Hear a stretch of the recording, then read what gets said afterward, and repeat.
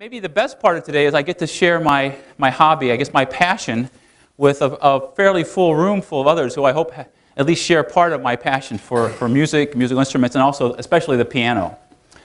So what I want to do today are sort of two things. First of all, I want to talk to you about some of the history of the piano, some of the ins and outs of how pianos function and how we listen to them, and so on. I also want to criticize physicists, which I almost never do, but as you'll see as I go through this talk, some of the paradigms we use in physics about simplifying things and treating things, there's this famous quote of Einstein, make every problem as simple as possible, but no simpler. Well, sometimes physicists go a little overboard in that, especially with regards, as we'll see, to a musical instrument like the piano. So that will be kind of an underlying theme, which you'll see come back several times through this talk. So what I'm going to do is begin by giving you a very general introduction to the piano. Its overall structure. I'll remind you about how the strings and the soundboard and the hammers and so on are all connected to make this instrument. The piano is in some ways unique in that we know exactly when it was invented and we know why it was invented. Unlike instruments like, well, the organ or the violin, where we don't quite know who started it first and some of it. For the piano, we know exactly who made the first pianos, and we know why he made them. And that's an important part of the story I'll talk about. Then I'll move on and talk about some interesting aspects of piano acoustics. And here's where I'll show you it's not just the simple physics that we learn in Physics 1. Simple physics can get us a long way, but it can't get us all the way to a real musical instrument, the one that we're used to listening to. That is a piano that was only based on the simple physics wouldn't be a satisfying piano. But we'll see how to make a satisfying piano as we go. So some of those aspects include inharmonicities of piano tones. They aren't quite harmonic as we're used to learning in Physics 1. We'll talk about how a piano tone changes with loudness and why that's extremely important for the instrument. I'll also talk about the variations of how piano tones vary with time, how their time decay, how it behaves, and why it's interesting. And a little bit about bass notes and a psychoacoustic issue known as the missing fundamental, something that was first noticed by a physicist called Helmholtz, who you may have heard of. And I'll talk in general about the importance of psychoacoustics. The way we listen to piano tones and music in general affects the way the piano was structured and is put together. And then I'll run out of time. I won't talk too much about my own work in modeling of various parts of the piano. And then I'll wrap up by reminding you the main messages, what we really learn from this kind of work. So this is a picture of a typical grand piano. This one sits in my living room. It's a modern, it's about a 100-year-old Steinway. But and for the purposes of this talk, I'll show lots of photos of this instrument. These photos are in my book. I think this one was lifted for the poster, and I should give my daughter credit. She's a photographer, and she took almost all the photos here. She did a wonderful job. So this is a typical modern grand piano. The player stands here at the front and presses on the keys. The strings run from front to back, and we'll talk more about that later. And the hammers. If you look inside, the hammers, you push on these key levers in the front, and the hammers come up and hit the strings from below and then fall back. So the strings get hit from below, and they vibrate in a horizontal plane that runs away from the player. Okay?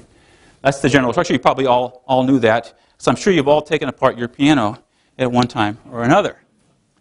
Now that's a modern grand piano. It has 88 keys, 88 notes. This is the oldest extant piano. It was made around 1720. It was made in Florence, Italy. It's interesting that this is Bartolomeo Cristofori. He's the inventor of this instrument, of this piano, of this instrument. It's interesting that he overlapped with a violin maker named Stradivari, who you may have heard of. And Florence isn't too far from Stradivari's hometown, and also in northern Italy. Okay, so this must have been a really fascinating and very exciting place to live at that time, especially culturally. Now, this is the only known image of Cristofori. In fact, this image now, this painting no longer exists. It was destroyed in World War II in bombing of Germany. But the image persists. And the reason I showed it here is that Cristofori is holding in his hand, if you blow this up, you can see there's a piece of paper here, he's holding it. This is a diagram of a key part of the piano. Now, this is his first piano. I mentioned that the modern piano has 88 keys. This one has 49. okay, almost half the number. And it's really has a lot in common with the harpsichord, but it's a very different, rather different instrument than today. But the key part of this instrument is the mechanical piece that links the hammer, the key levers to the hammers. As we'll see, an important part of this is that when you push on a piano key, you start the hammer in motion, and just before the hammer hits the strings, the key lever escapes, the hammer escapes from the key lever. It's called an escapement. So the hammer is moving freely as it hits the string and is able to bounce back freely. That's an absolutely crucial part of the piano. This is the diagram of the mechanical lever system that Cristofori invented. The fact that it's in this portrait shows that he knew exactly how important that was for the instrument. So, okay. And I'll come back to that several times. So let's talk about why did Cristofori invent this piano? Why did he invent it? Well, the goal, does anybody here speak Italian? Okay, so you know what piano means. Piano in Italian means soft. Okay? And in fact, the early pianos were actually called pianoforte. That was one of the terms that Cristofori used for his instrument. So piano means soft and forte means loud, you know, from your musical training. So it's a soft loud. But it's an instrument that can play loud and soft. Okay? Now, as you may not know, at the time of the invention of the piano, the main keyboard instruments were the organ, pipe organ existed, and the harpsichord. And both of those instruments have a property in that if you press the key a little bit or a lot, you get the same amount of volume. The tone is the same whether you press it hard or soft. You can't get the expressive possibilities of playing loud and soft from note to note. And that's what people wanted. That's what Cristofori wanted. That's what people like later, a few years later, Mozart wanted. They wanted the expressive capabilities that come from being able to change your volume literally from note to note. Okay? I mean, with organs, you play a little bit, and you can reach in and you can pull a lever maybe on some organs, and you can then get louder or it changes sound and things, but you can't change it from note to note. With the piano, you can because of this escapement mechanism that Cristofori invented. I mean, he added the idea of a hammer to strike the strings, and that came about, I think, at the time from people playing with dulcimers. So people knew about hammers hitting strings from dulcimers, but they didn't know about the idea of using the key as a lever through some kind of linkage called the action, which I didn't really draw here, that to get the hammer into motion, but then the key falls away from the hammer, the action falls away from the hammer just before it hits the string, so the hammer is moving freely. If you push the key lever hard, it's going fast. If you push it a little bit, it's going soft. That's the crucial part of Cristofori's invention. And as I said, he knew how important this was. So the rest of this drawing shows you a very simplified physicist's conception of a piano. It's only a single string. Of course, there are many more than one in the piano. But the idea is that you have a string stretched between held rigidly at two ends. You hit it with a hammer. You excite waves on the string. We know about standing waves from our introductory physics courses. And those standing waves cause a force on this bridge, which is attached to a soundboard. That sets the soundboard into motion. That acts like a large speaker, and that produces a sound that we hear. A vibrating string by itself produces very little sound because it moves very little air. The soundboard is much larger. It's a meter or two or three across. That moves a lot of air, and you know big speakers can make a lot of sound. Okay, so this seems to involve only very simple physics. But let's go on and see what's more here. Okay, so let's compare Cristofori's piano to the modern piano, the Steinway, but any modern piano would do. There's a difference in technology of the strings. We now have steel. Steel strings really weren't invented until about 1850, so they weren't available to Cristofori in 1720. He used mainly brass strings. Some pianos at that time used iron, but they're much different in composition and much different in strength, so that the pianos of his day were much lower tensions, almost an order of magnitude lower in tension than the modern piano. The modern hammers are covered with felt. I'll talk more about that later. His were different. Let me focus on one thing here. As I mentioned, his piano had 49 notes and modern ones have 88. So the lowest note nowadays on a piano goes down to, it's A0. That's the lowest key on the piano, the far left. And that's got a frequency of the fundamental of 27.5 hertz. The highest note, the far right, is a C, and that has a frequency of a little over 4 kilohertz. Now, so obviously the piano evolved from 4 octaves to almost 8. Why did that happen? Well, it happened because people like Mozart, whose pianos had 5 octaves, and then people like Beethoven, who had 6, and then Brahms, who had 7, and they wanted more and more notes. They wanted to be able to do more. So the question you might ask is, why did we stop at 7 and a few octaves? Why not have more? We can put, I mean, I can reach farther. Why not? Well, the answer in this case has to do with the way we listen to musical tones. It turns out that if I can easily make a tone with a much lower frequency than this. I can make a tone that's 10 hertz. But when you listen to that 10 hertz tone, you would not hear a musical tone, but you hear a series of clicks. So basically, somewhere around 25 hertz or so is the lower limit of what we hear as a tone as opposed to a click. Right? If it was a 10 hertz click, it would be clicking on off at 10 clicks per second. It wouldn't sound like a musical tone. So that wouldn't be very useful to Mozart or Brahms or anyone, or even John Cage probably, okay? So that explains why the piano range stopped extending to below this. Now somebody in the audience will be a smart aleck and say, well, what about the Bosendorfers? They have extra keys at the low end, okay? Well, those keys really aren't used very much. And I'll come back to why I think they're a good thing a little later. So hold on to that question, or I'll get back to that. Now, why about the highest note? Why not go to a higher frequency than this? As you may know, a young person, like most of the people in the audience, can hear about up to about 20 kilohertz. Okay, I probably can. I don't know what my range is now. I'm sure it's much less than that. As you get older, your ears can't. Your range, upper range, part of the range goes away or goes down. Well, the reason for that is even for a young person who can hear 20 kilohertz, the upper limit of what tones you can hear as a musical tone ends around 5 kilohertz or so. That is, as you probably know, or as we'll talk about more, one of the nice things about musical tones is you play 2 together to play an interval, or maybe you play a chord, and they sound good together because of the way chords and intervals are constructed frequency-wise relative to each other. But if I were to play, say, middle C is 262 hertz, and I were to play, say, a G above that or a C above that, I play them together, that sounds good. But if I were to play this C and then play the next G above that, you wouldn't be able to hear them in a musical, you wouldn't be able to hear their musical relationship. That is, you could tell that one note is higher than the other, pitch-wise, but you wouldn't be able to tell if they're a nice interval or not a nice interval. Your ability to perceive pitch in a musical way ends a little above this frequency. So again, notes above this I could easily make. I could put them on a piano, but they wouldn't be musically useful.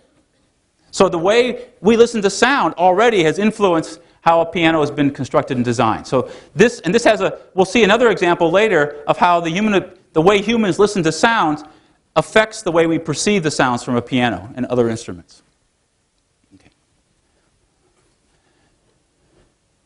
Okay, so let's get back to the physics. That this picture unfortunately it's not bigger, but the string on the far right, the high notes, the strings here are very short, as you probably know. The low end strings, the bass strings, are much longer. Okay. Now, suppose I want to I have a string, and I want to then design another string to produce a note an octave lower. So I'm going to go from, say, the C right here to a C an octave lower. Well, one way to do that would be to keep the string composition the same, keep the tension the same, and simply make the string twice as long. As you may know, again, from your physics, that if I double the length of the string, I double the wavelength, which cuts the frequency in half. So I've made an octave, factor 2 difference in the pitch. So if I keep doing that, I can go from 1 C to an octave lower, to an octave lower, octave lower. I keep reducing the frequency by a factor of 2. And this curve is just a 1 over frequency curve, and that's called Pythagorean scaling. You may or may not know that Pythagoras is credited with having designed musical scales long ago. It's the same Pythagoras who had, in his spare time, talked about right triangles. But he also is sort of referred to as the father of musical scales, too. But if I followed that kind of scaling for a piano, by the time I get down to the bottom end, I would be something like 6 meters long. Okay, that would be an awfully long piano. Okay, it wouldn't fit in my living room, at least not with my wife's consent. So what do we do? Well, this dash curve shows the actual string lengths for this particular piano. So we follow this Pythagorean curve pretty well, just to a little bit below middle C, that's C4, and then it sort of saturates. So what's going on here? How are you able to saturate? How can this string, which is far shorter than you might have expected, produce such a low note?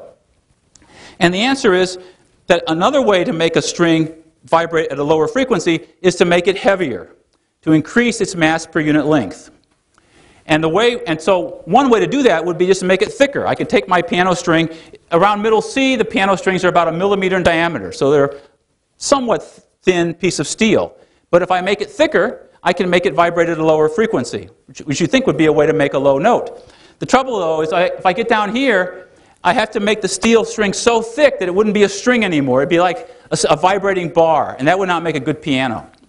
So, and in physics terms or in mechanical engineering terms, there would be too much stiffness in that string or that bar.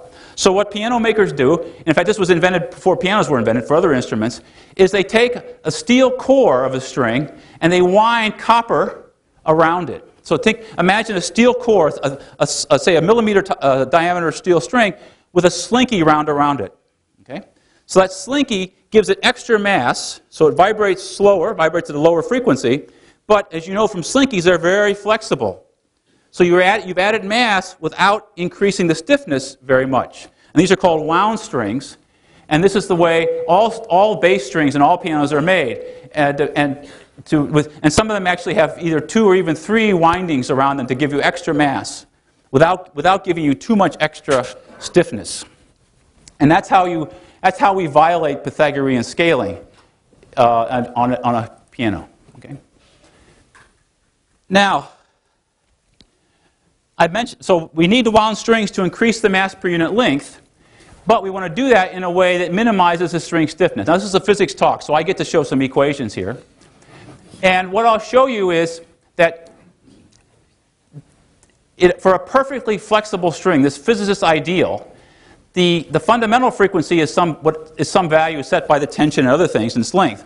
But it will also vibrate at other higher frequencies called harmonics. And the frequencies of harmonics follow a harmonic sequence where just the frequency of the nth harmonic is n times the frequency of the fundamental. Okay? So that's what perfect strings would do. Now, if I have a stiff string, you can ignore. Well, physicists can look. There's a new term that comes on here. That's a fourth derivative. If you're not a physicist, don't worry about it. The idea is this: if I have, for a very, very flexible string, the only thing that, when I pluck it or I get it into motion, the thing that brings it back is the tension in the string. The tension gives you the restoring force that causes the wave motion. Now, if I have any real string has a little bit of stiffness, right? If I bend a piece of steel, it springs back by itself. So that extra springing back force is a stiffness force, and that will act to increase the frequency of vibration. Now, it turns out that it will increase the frequency of vibration more for the higher harmonics than for the low harmonics, basically because the high harmonics have a shorter wavelength, so they're bent more. Okay? So what happens is, instead of getting this pure harmonic relationship, you get a deviation from it that depends upon the harmonic number. So the second harmonic is 2 times F1 plus a little bit, and the third harmonic is 3F1 plus a little bit more, and so on. Okay? And so because they aren't harmonic anymore, these are actually called partials. So if you have a conversation with your piano technician, she will refer to them as partials, if she's taken my course. So this is a measurement of how big that effect is for my piano, my grand piano. So this is for the note A3. This is the A below A440. And remember, for a perfectly harmonic set of frequencies, it would be F, 2F, 3F, 4F. So what I've done is I've taken the measured frequencies and divide them by n. So if it was perfectly harmonic, they would all fall at 220. So the first harmonic is 220 divided by 1. The second harmonic is about 440 divided by 2. It brings me back and so on. So if this was a truly harmonic sequence, every dot here would fall on this dotted line, a dashed line. But you see they don't. They go up higher, up more and more and more. That's the effect of string stiffness. Okay? And so this shows you how big it is. It's typically a few hertz for the fifth or the sixth or whatever partial of this note. Now, another way to measure that, or to display it, is in terms of a unit called cents. And this is not S-E-N-S-E, as in your physics course, but C-E-N-T-S. It's a logarithmic unit. The important part about it is that 100 cents is the distance from one note to the next note above it, no matter where you are in the musical scale. So what this says is that say the sixth harmonic is about 10 cents too high, or about 1/10 of the way to the next note. That gives you sort of a scale. So it's not huge, but it's quite noticeable in your perception. If you can construct either pianos or you can construct artificial tones that have no stiffness and compare them to one with this stiffness, and you can tell a difference. And judging from the results of listening tests, humans prefer a little bit of stiffness. It makes the note a little more interesting in the way that a piano tone is different and I think more interesting than, say, the tone from a pipe organ. Okay, they're a little different tone color, a little different timbre. Now, this also, besides affecting the timbre of a single note, this also affects the way pianos are tuned. This is an effect called octave stretching. And here's what happens. Okay, when your piano tuner gets to your piano, she tunes, say, A to B a certain frequency. And then she wants the next octave up to sound good when those two notes are played together. So what she will do, mine was a she, is she will adjust the note, the A, an octave higher, so that its fundamental coincides with the second harmonic of the lower frequency. So I have A at, say, 220. It has a second harmonic. It's a little above 440. So she will take A 440 and make it a little bit higher than 440. Otherwise, they wouldn't sound good together. Okay? So what she's actually done is made an octave, which should be a factor of 2 in pitch or frequency, a little more than a factor of 2. And this is an effect called octave stretching. And every piano is tuned in this way, whether you knew it or not. Okay? An octave is not an octave. Okay? Okay? And this is an effect called octave stretching. It was first discussed a lot by a guy named Railsback 70, 80 years ago. Okay? And what he did is he measured the tuning of lots of pianos, and then he found they follow more or less on this smooth curve. So all I've done is draw in this smooth curve.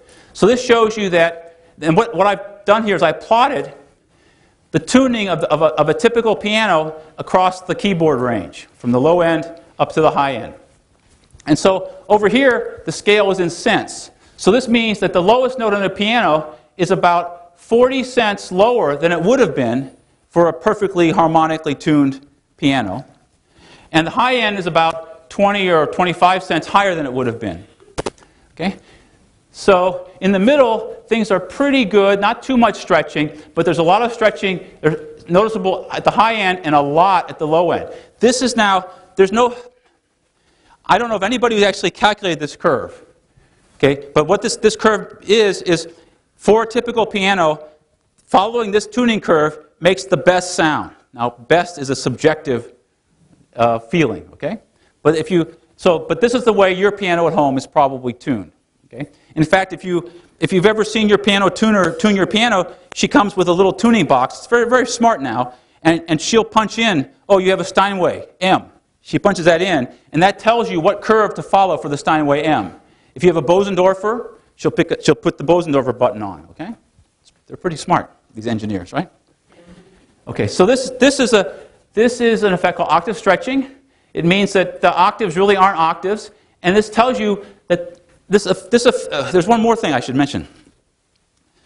Just because your piano tuner makes the fundamental of the upper note match the second harmonic of the lower note, there's no way she can make the higher harmonics all match. Okay, so what she's doing is a grand compromise. Okay. That's why I said. That's why I used the word best the way I meant to use it last second ago. There's no ideal way. There's no way to make all the harmonics of one note coincide with all the harmonics or the partials of the note below it. Never mind making chords and everything else. Okay. So it's again a grand compromise, and this means that no chords will be perfect. No intervals will be perfect. Already no chords will be perfect. But this curve is, like I say, the grand compromise in how you tune a piano. Now, somebody might ask me, wait a second, they say, what about violins, or if I'm playing my oboe along with the piano, how come my oboe can be perfectly harmonic, and how can it play with something that's so terrible as a piano? And I don't really know the answer to that, but I think I know. I think the answer is this. Most musical instruments, like your oboe or your singer or your clarinet or your trumpet, whatever, they only cover about 2 or 2.5 octaves. And unless you get way into the bass, over any 2-octave range, things aren't so different than being flat. And I think this is how you get away with it, not being offended by the note when an oboe plays with a piano. But I don't know for sure. I've never done the experiments myself. Okay, let's talk a little bit about let's move away from strings and start talking about other things, like the hammer mechanism. I've already mentioned, this is my physicist conception of the escapement. I just draw a little arrow here. I don't want to draw the whole thing. It's too complicated. I'll show you a picture in a second. But the idea is that we push the key lever. That pushes up on the hammer. The hammer is moving up to the string. Hits it comes loose. It escapes from the action. That's why there's a gap here. And it hits the string. It forms a little wavelet or a little pulse. And that pulse, the hammer falls away. And the pulses, actually 2 pulses, travel in opposite directions. Okay? And then they go back and forth along the string.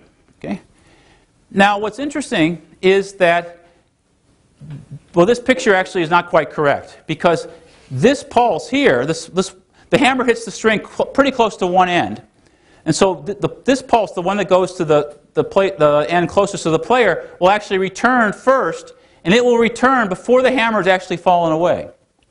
So it's not just a really quick pulse, but it's a longer pulse compared to that time for pulses to return. Oh, here's the picture of the action. This is hard to see from this photograph. All I want to impress upon you is that it's very complicated. It's the most complicated lever I think any physicist has ever seen, okay, or any physicist ever wants to see, okay. But I don't know how to describe it other than if I show you a video, but I don't have that here. But I would mention that the piano action that we have today was designed 150 years ago or so, and I think there are more patents for how to make a lever like this than any other patent with the piano. Okay, there are just hundreds of patents like that. Everybody thinks they can make a better lever. Okay. Now, piano hammers. This is a picture of 2 hammers. This one's attached to the hammer shank. This one's got the shank removed. There's a scale. It's about 2 inches there. And these are basically wooden or felt-covered wooden mallets. Okay, the core is made of this looks like oak, and usually the shank is made of maple.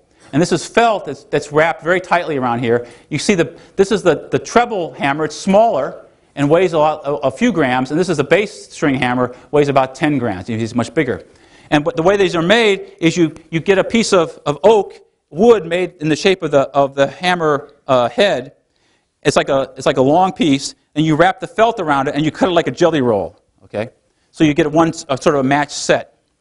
Now, Cristofori didn't have the technology to make felt this way. I mean, felt was known then, but you couldn't make it in a reproducible way. His hammers were made very differently. Soon after Cristofori, people started making hammers with leather coverings. And so early ones were made with leather until the felt technology caught up. And I have a lot of pianos with leather hammers. And what's remarkable is the leather hammers sound an awful lot like felt hammers. Okay?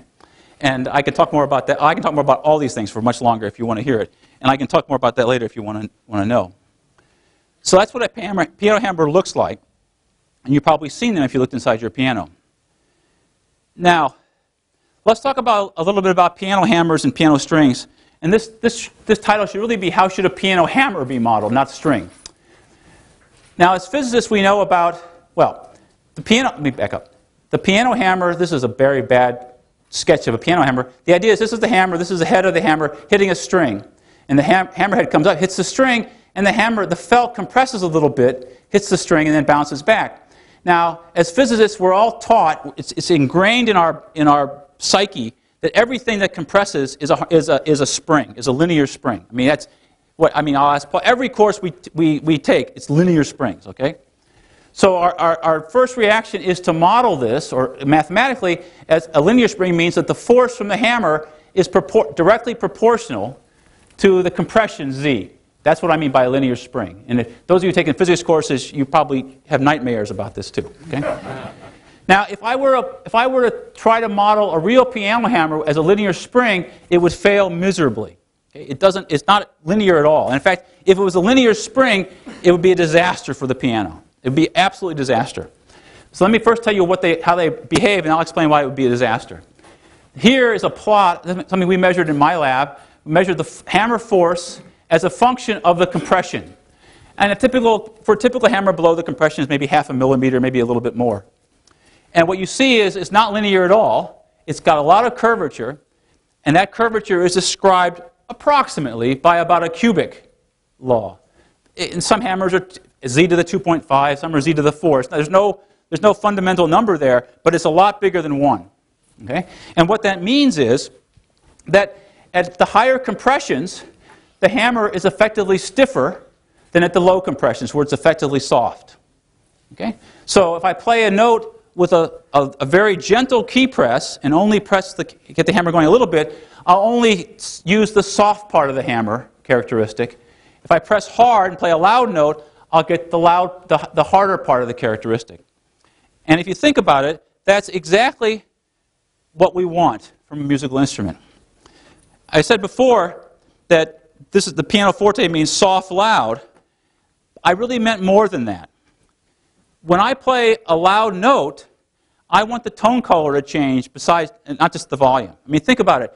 You could be playing music in your car off your MP3 player or whatever, and you can be listening to piano music, and you can turn the volume way down. You can still tell when the piano is being played loudly as opposed to being played soft, because you hear the change in tone color. Right? The way I think about it, if I'm playing the piano in one room, my wife's listening in the basement, she can still tell when I'm playing loud or soft, not from the volume, but from the tone color. Right? Same thing is true for other instruments. Think about, say, a clarinet or a saxophone. Right? If I play a saxophone loudly, the tone color changes. Or trumpet, right? All those things. To me, the key part about the expressiveness of an instrument is that the tone color changes when you change volume. It's not just a change in volume that makes it expressive, it's a change in tone color. Okay? And that's exactly what these nonlinear hammers do for the piano. In fact, people have looked at Cristofori's hammers. They are nonlinear with just about the same exponent as a modern hammer. And this is why a leather hammer sounds about the same as a felt hammer. They have about the same exponent. Okay? And this nonlinearity is essential. So here's my knock. I forgot to criticize physicists that have gone along. This is my knock on physicists. We are so obsessed with linear things that here the nonlinearity is an absolutely essential part of the instrument. It wouldn't be the same without the nonlinearity. Okay?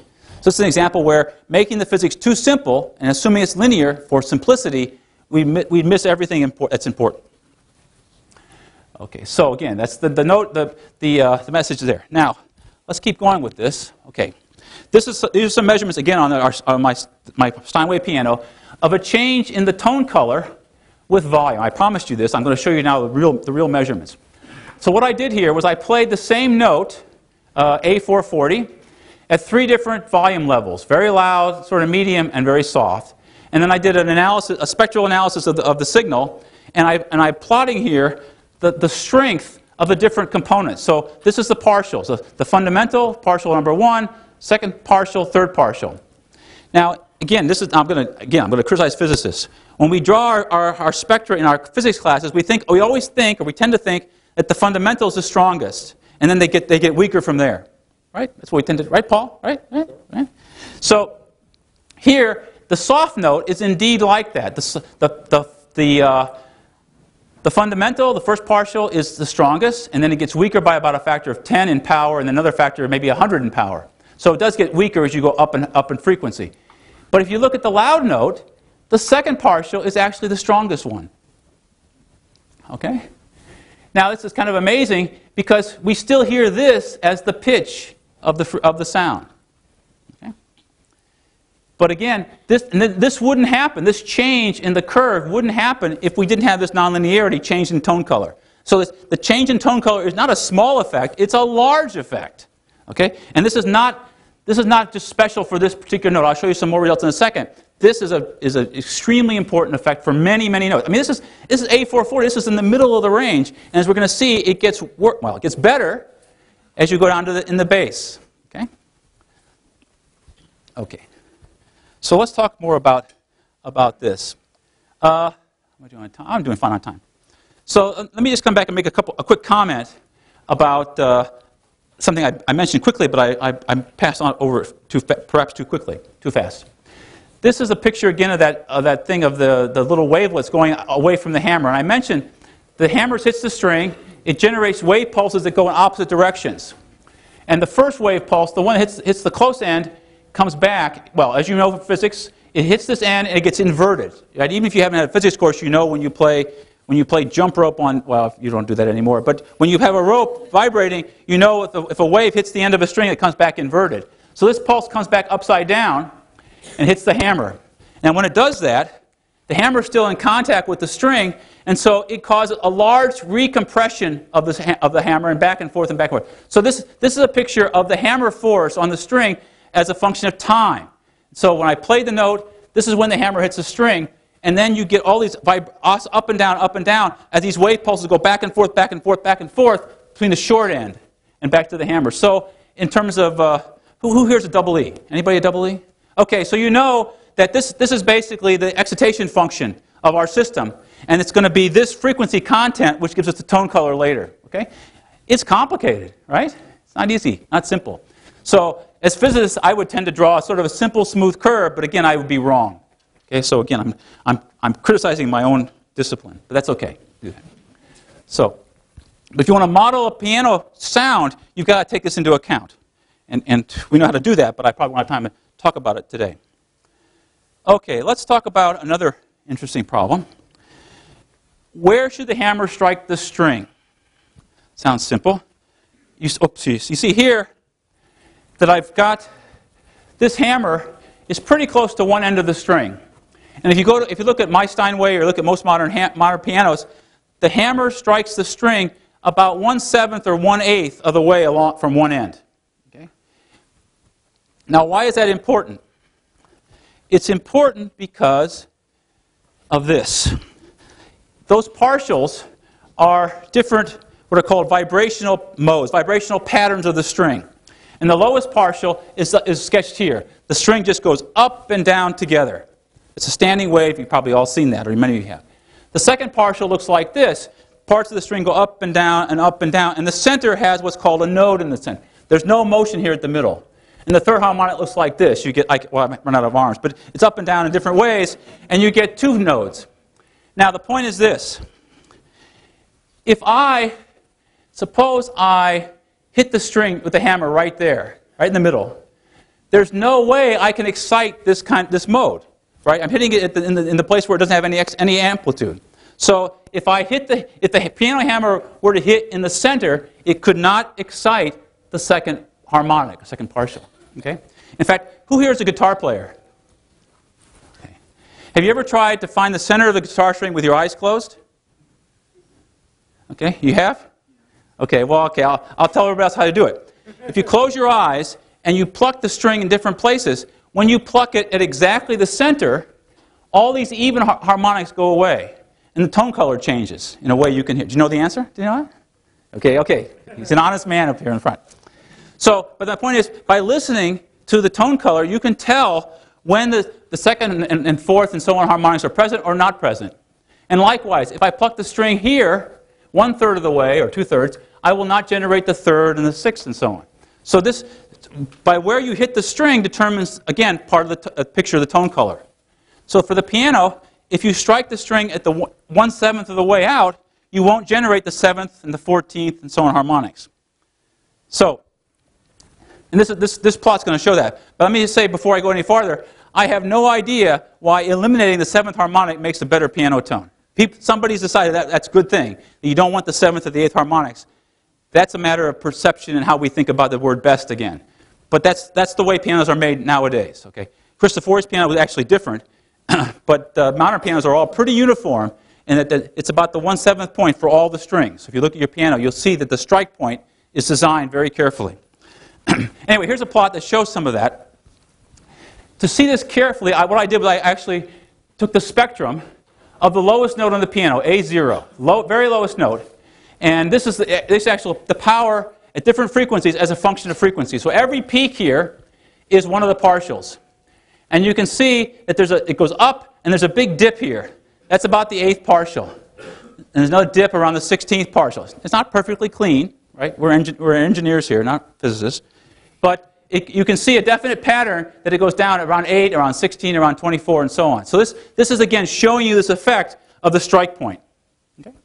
So again, where the hammer hits a string it has a big effect on the tone color. Okay? There's actually another effect I want to show from this plot. If you look down here, you see that the peaks down here get pretty weak, getting down toward the fundamental, down the lowest partial. So let's blow that up and look at that a little bit more. Okay, it's the same plot on the left that I showed just now, and now I've blown up this lower part to right here. So this is the spectrum at the low frequency end of the lowest note on the piano. Now I will tell you that's where the fundamental is. Okay, I don't see it either. Okay, there's the second partial. You got a little guy there, and then third, fourth, fifth, and sixth. And you can see that some of the biggest partials are the sixth and so partials. So these are the stronger partials, and the fundamental is basically missing. Okay, gone. Okay, now this is an effect that was actually understood and recognized by Helmholtz, a very famous physicist, also very famous in terms of his physiology. I mean, he invented the instrument that eye doctors use to look into your eyes. It's still used today. Okay? Very, very clever guy. Oh, yes. Very clever guy. And he understood this, that it was missing. And then he asked, okay, why is it missing? Well, here's the real mystery. Okay? The fundamental is missing. Okay, so what? I don't care. But but the real question is this. When I listen to this note, I hear the pitch as being this pitch, this 27 hertz. I don't hear it being 55 or this or this or this. You might have thought that the apparent pitch would be the pitch of the strongest harmonic. But it's not. It's the pitch of this guy who's missing. So somehow we hear the pitch that isn't even there. That's the mystery. And it's called the missing fundamental. That's what it's called. And the idea that Helmholtz put forward, which is basically still believed today with some important modifications, is this. When you now we're back to the physicist schematic of a spectrum. You can make a spectrum like this, where this is the power as a function of frequency. So no fundamental power, but I get power 2f, 3f, 4f, 5f.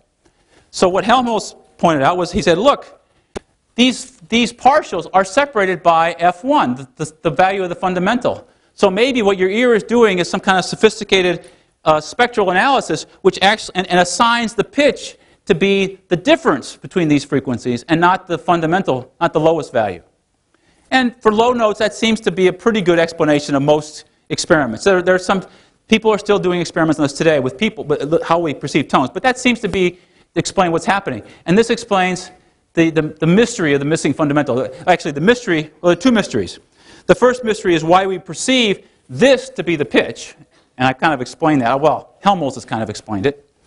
But the other mystery is, why is it missing in the first place? Why is there no power at that frequency? Why did my good piano I paid so much money for, why didn't it give me anything at this did I get shortchanged with the low notes? What happened? Okay? So that's the second mystery I want to talk about. I will get to. Okay? And before I can explain that, I have to talk a little bit about soundboards. Remember, the soundboard, the far end of the string is attached to the soundboard. When the string vibrates, the soundboard is pushed up and down. It acts like a big speaker. So let's talk about this. Let's talk about that big speaker. The soundboard is a piece of spruce. Can't really see it here. It's hidden under the strings. But it's the same kind of wood that makes the top plate of a guitar or the top plate of a violin. It's a little thicker for a piano, but it's basically the same wood.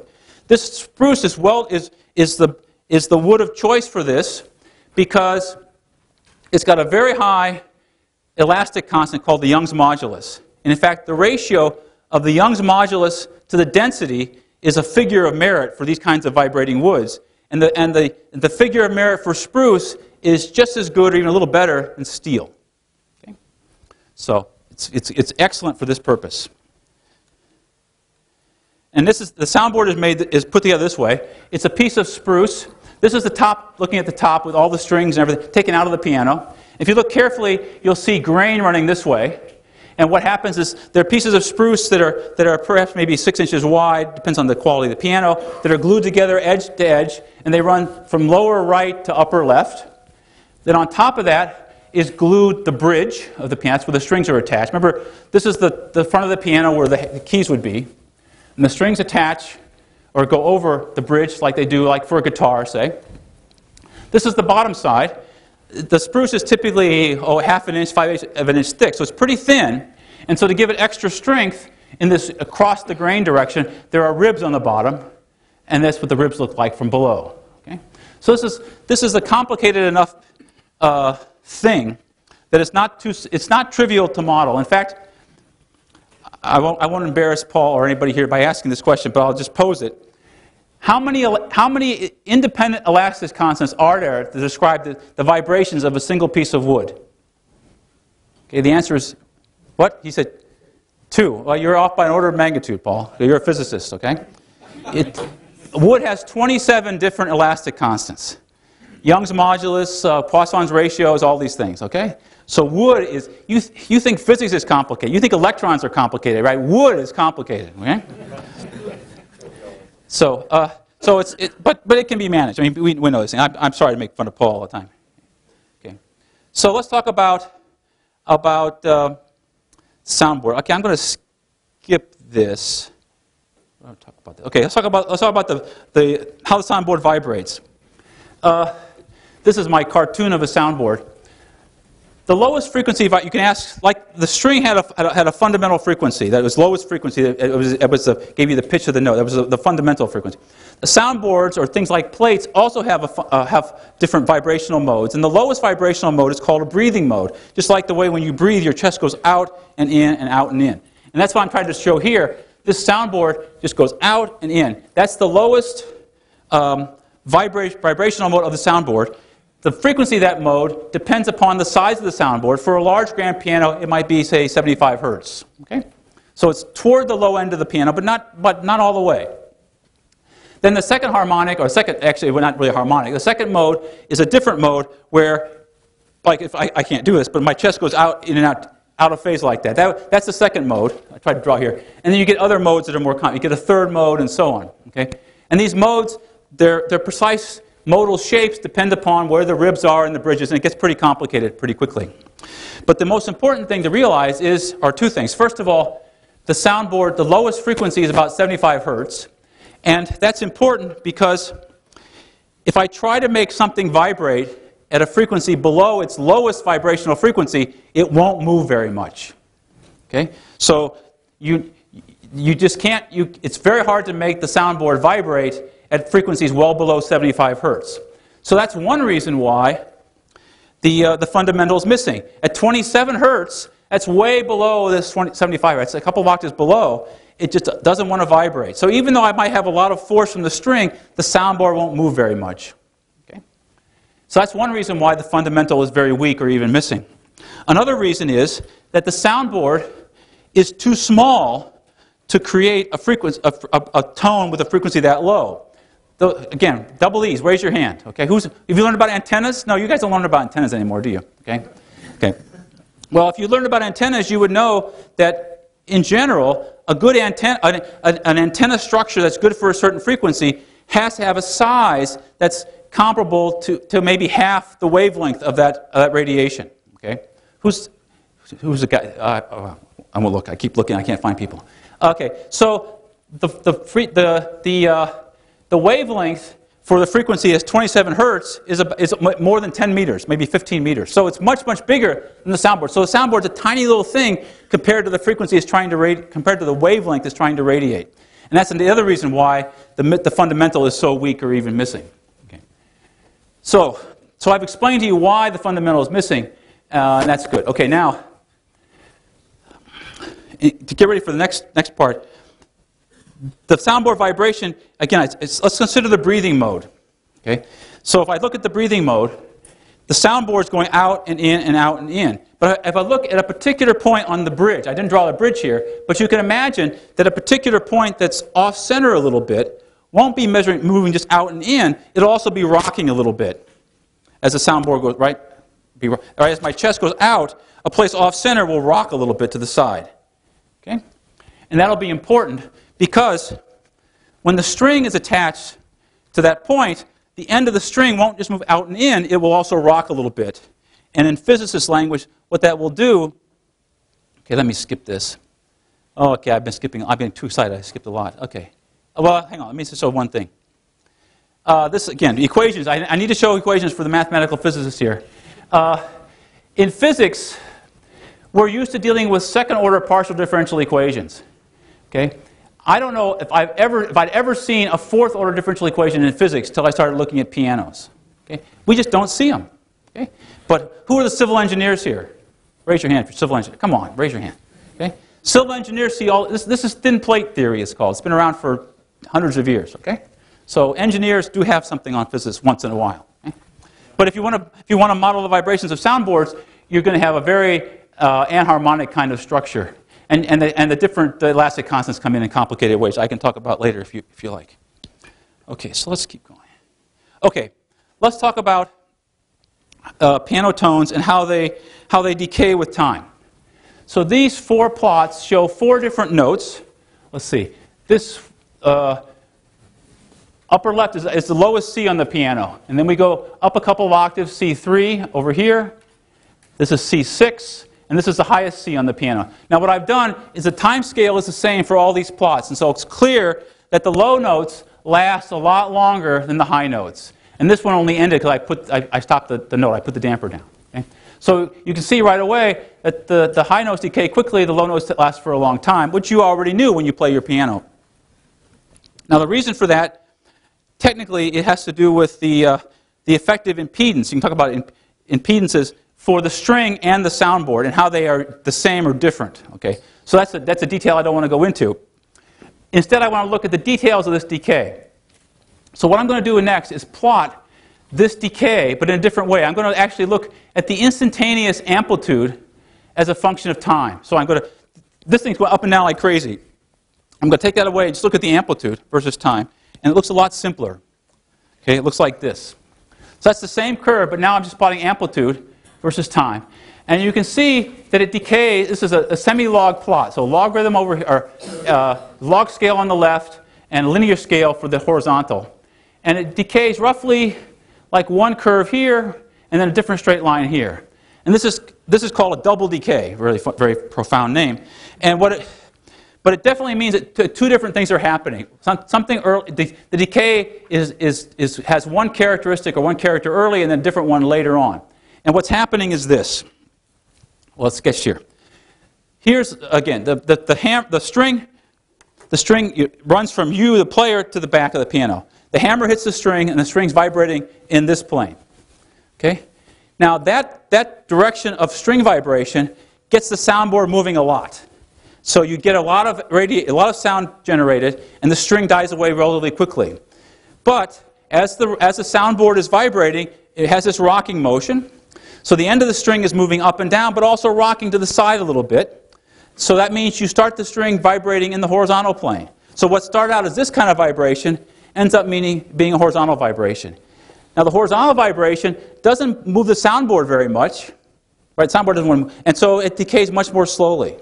So what you've done is converted, in technical language, physics language, you've converted from one polarization, the vertical one, to the horizontal one. Okay?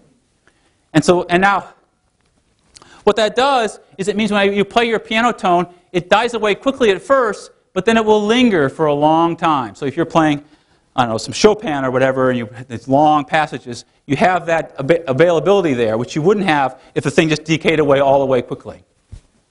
Okay? So so the piano, the decay of the note is a little more complicated than you might have guessed as your physicist, okay? As a physicist.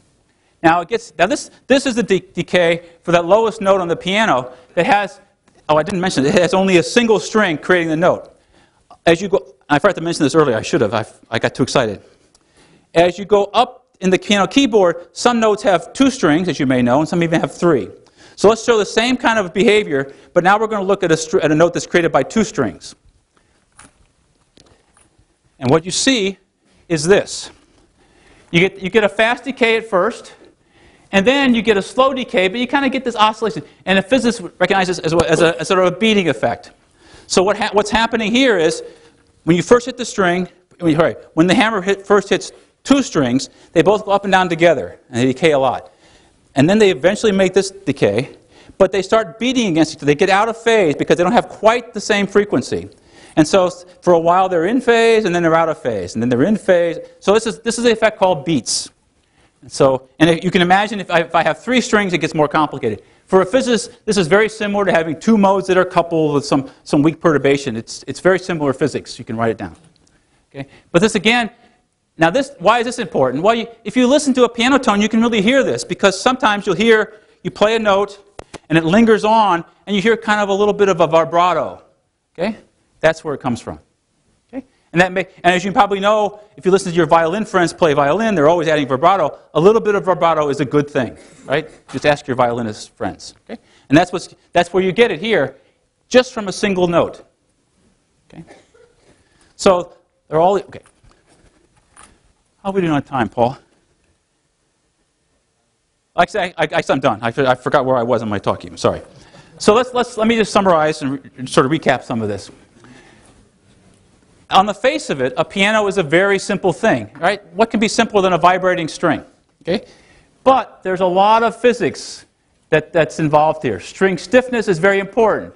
It affects tone color, inharmonicity, it affects the way a piano is tuned. Remember, the octave stretching effect, right, are crucial to how a piano sounds. The hammer nonlinearity is perhaps the most important part about the piano.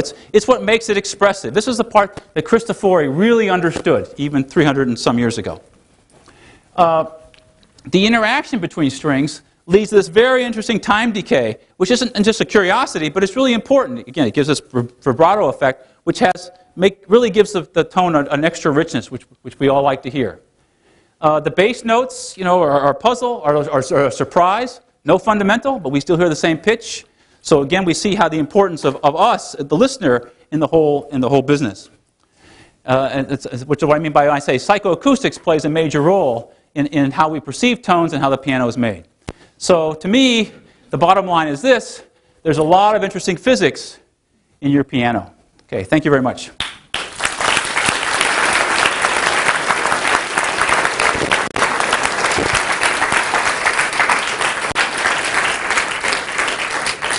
Thank you very much, Nick, for a glorious tour of the physics of the piano.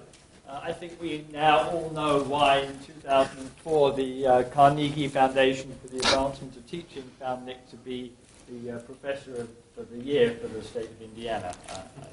Okay. You were right. Thank you. I should also mention that your admonishment that we think nonlinearly fits very well at Georgia Tech, which is the home of the Center for Nonlinear Science. So we welcome your advertisement. If people who know me know that I love to criticize engineers and chemists, but I think sometimes physicists deserve it too.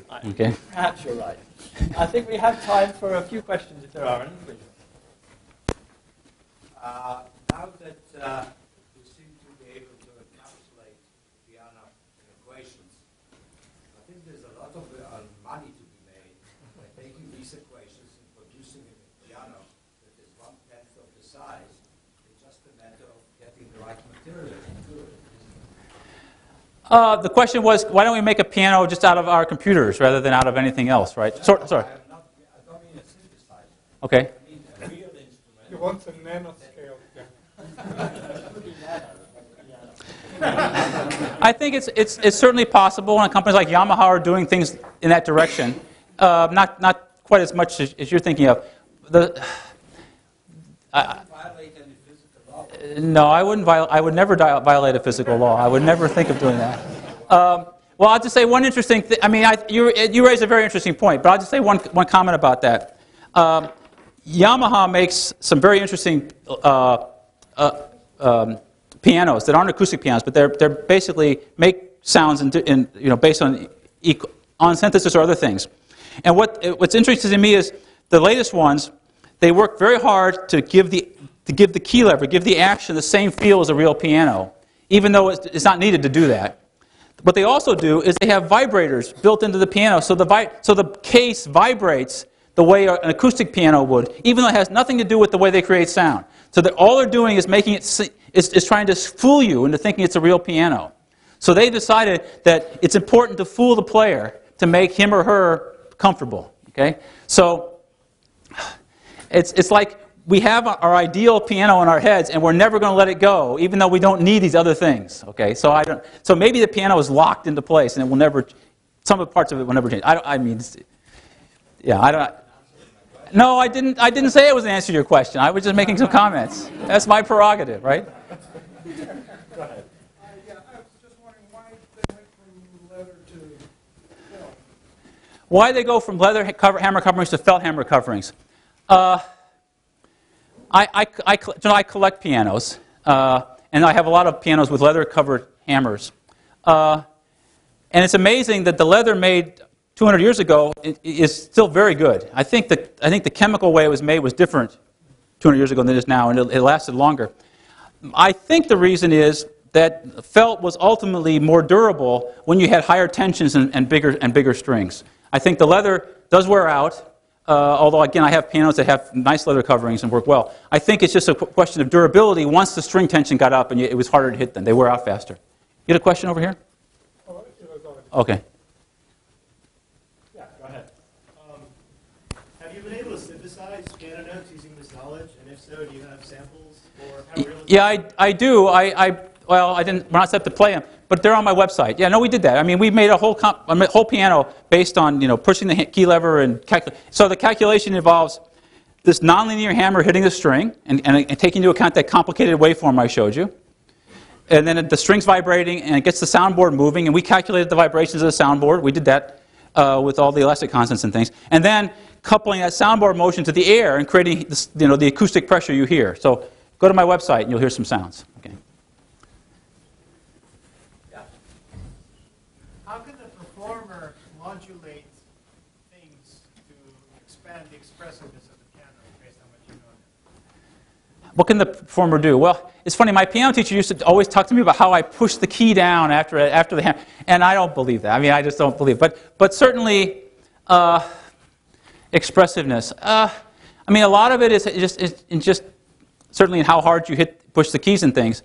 There's been some really interesting studies of real piano performance, and a lot of it is in timing and having the note come a little early or a little late, and those you've probably seen those. I mean, not just Chopin type rubato, but other things too. And so that's a big part of it. In fact, the way you make a harpsichord sound more interesting is by, even though the notes are all the same volume, is by the timing. So there's a lot of that. I'm not a great player, so you shouldn't ask me all that question. Okay. Yeah. Yes. This was all the classic grand piano, but there's also the uprights and squares and other styles. Do they have the same physics, or is it just the same keyboard? It's basically the same physics. The question was about square. You mentioned square pianos and then uprights. Square piano. Well, the earliest pianos were made in the shape of harpsichords, which had this wing shape we've already seen. But there was also an instrument at the time. This is for everybody else. You already know this. At that time, there was an instrument called the clavichord, which was not square but rectangular, and the little ones were sort of about this big on the table and maybe this big around. Okay, and they had the strings running sideways as opposed to front to back. And they were basically the household instrument. So when Mozart would go to give piano lessons to somebody, they would probably play a square piano in that house. And the ones in Mozart's time were I could pick it up. It's very light and everything else. I couldn't really carry it, but it's that small. Things are basically the same for that. The bigger change was when they went to uprights. Now, the square pianos, they had the same thing happen to them that happened to grand pianos. You wanted to add more and more notes. So the earliest squares were like four octaves. And then they started adding bigger and bigger. I have a Steinway square that dates from 1858 that has 7 octaves, and it weighs, I think it weighs a ton. I mean, it's huge. It's very massive, and it wasn't a very good household instrument, okay, anymore. At the same time, in the early 1800s, the technology for uprights was invented, and what was the key to that technology was the action. right? The action, I didn't talk much about it, but the action for a grand piano and for a square, the hammers come up from below, hit the strings, and fall back. So you have gravity working for you. For the upright piano, the hammers hit the string this way, and you have to bounce back. So you got levers and keys and all kinds of things. And it took a while for people to invent a good action. And it was about 1820 or so when the action that basically is in all uprights today was invented. And after that, the square started to go away. So, but the physics is, so the main physics difference is in the action as opposed to anything else. Back in the back there?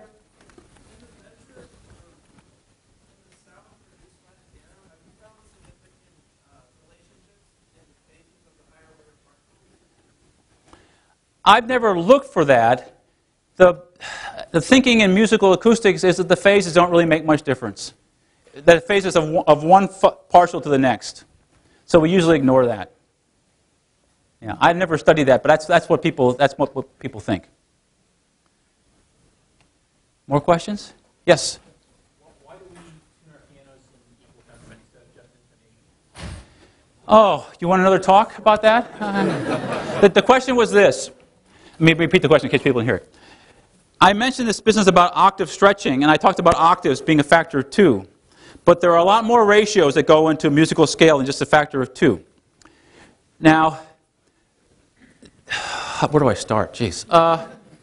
The way we tune pianos today is a method called equal temperament, which means there are basically 12 notes that span the octave.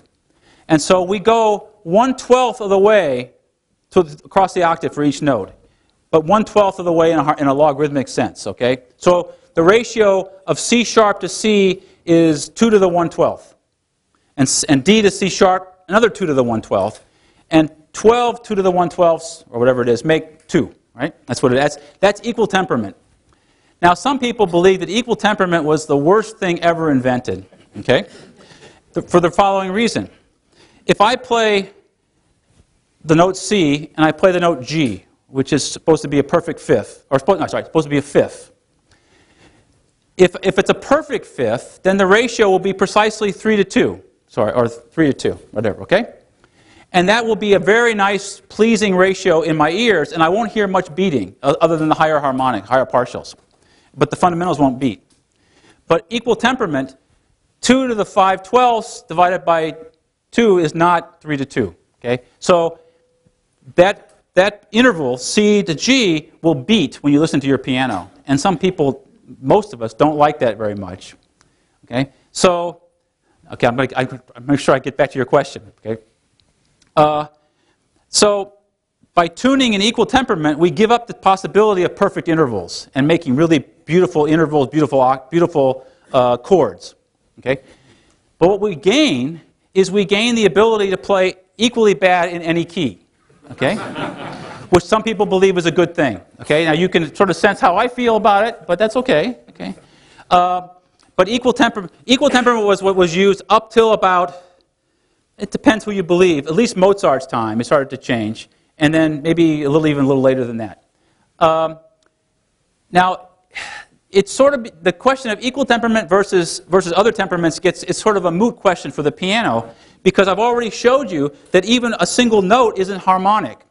And the deviations of a single note from being harmonic are about the same size as the deviations from temperaments between equal temperament and others. So I think at least tuning a modern piano to equal temperament or to unequal temperaments wouldn't really make much difference in the end, okay?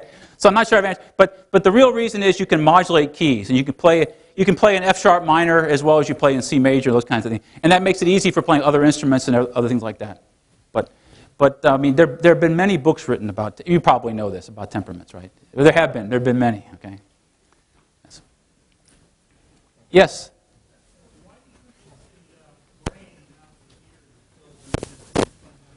Why is it, okay, well, I was speaking figuratively, okay? Again, I'm not an expert on this. There are people who do lots of these things. I think I've read about people doing experiments where they play one note on one side and one on the other, and some of these harmonic relationships get put together not in your single ear. And I think also people have done experiments. It's not a nonlinear effect. I mean, it's not just nonlinear mixing. I mean, as a double E, you might think, oh, this is nonlinear mixing, two partials mixed to give you F1. It's not that simple. Okay, I think it is done at the higher order parts. I think, but we can look it up. Okay, but that's what I seem to remember. Yes. The low key is on the Bosendorfer. Oh, I forgot to mention that. Okay, the question was, what about the low keys on the Bosendorfer? Why are they important? Okay, I have to show up back to my pictures. Okay, I don't actually own a Bosendorfer. I can't afford it. But why do we do that? Okay, let's do it here. The lowest note is one of these bass strings. It's way along the edge of the soundboard. Okay? Now, and it runs over the bridge close to the edge of the soundboard. Now, remember that breathing mode thing? If I'm trying to make the soundboard move and I'm pushing on it at the edge, that's not very good. Okay? So when I'm with the Bosendorfer, for those of you who haven't seen the Bosendorfer, some of them have an extra, 3 or 4 notes on the low end. How many is it? I don't know. They have about 4 notes, even lower than the one on the Steinways and every other piano. And they actually give them a different color so you don't get disoriented when you're playing the piano. Okay? But what they do, never mind if you use them or not, what they do is it means the soundboard has to be even a little wider than this one, which means this lowest note is actually farther from the edge, which is a good thing for it. So that's why. So I think adding those extra 4 or 5 notes in the Bosendorfer makes other notes better. They sort of sacrifice themselves for the good of the piano, right? Okay. So I think, to me, that's one of the most important things they do. So. We have time for just one more question, if there is one. Yes. Yeah, the keys that you described in action is single degree of freedom. Has anybody ever played with, pedal action or something with instead of just down on the key, driving in and out with your hands? Okay. The question was, has anybody ever tried to design a key where you could push not just down but in and out? I don't know about that. I mean, there is a pedal on many pianos. It's called the una corda pedal. Have you seen that? Do you know about that? Okay, I'll explain it. So some pianos, like most grand pianos, there's one pedal you all know lifts the damper, so the thing vibrates more and it's sort of more resonant. But there's another pedal which shifts the entire keyboard all over a little bit. So instead of having a hammer hit 3 strings or 2 strings, it's 1, right? Una corda, that's where it comes from, right? And the idea there is that you get it. First of all, you only have 1 string, so that changes the tone color a little bit. You also are playing with a different part of the hammer, which is probably a little softer than the part that's been roughened up by all this playing. So that will change it. So that's a little bit of what you're saying, but that's the only thing that goes in that direction like that.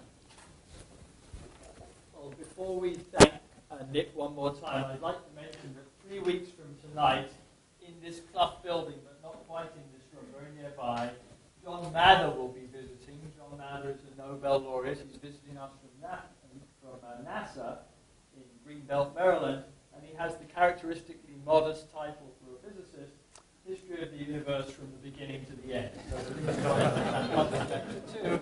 And now let's thank Nick one more time. Okay. Thanks a lot.